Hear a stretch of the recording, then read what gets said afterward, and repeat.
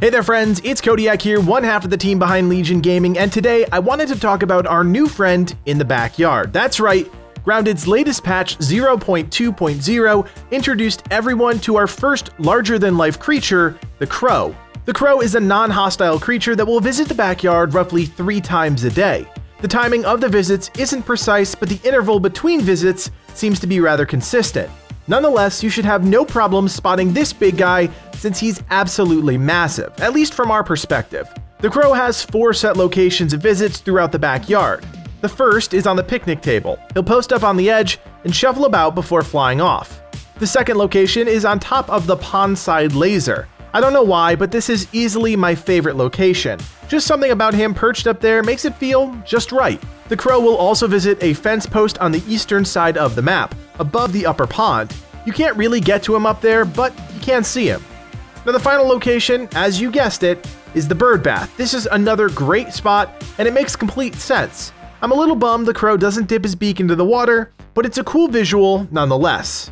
With this new creature also comes a brand new resource, the Crow Feather. To collect this item, you'll need a tier 2 axe, and let me tell you, if you find a Crow Feather, consider yourself lucky. At this point in the game, this resource is incredibly rare. You'll need a tier 2 axe to break it apart, but once you do, you'll be rewarded for your efforts. The Crow Feather is used to make 3 new items in the game: the bed, which is a modified version of the lean-to, feather arrows, which currently don't look or function any different than regular arrows, and finally, the marksman cap.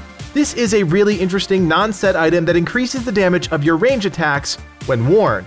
Now the kicker to all of this is the feathers. There is no guaranteed way to get feathers off the Crow.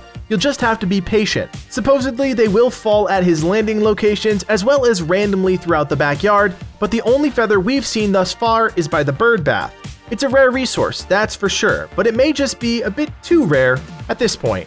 Reports are trickling in that feathers will fall from the sky and get stuck on the top of grass blades, so keep your eyes up and always be on the lookout for feathers. If you guys know any tricks to help other players find feathers more easily, don't be shy and leave your comments below. But at least now you can track the bird and hopefully score yourself some of his prized plumage.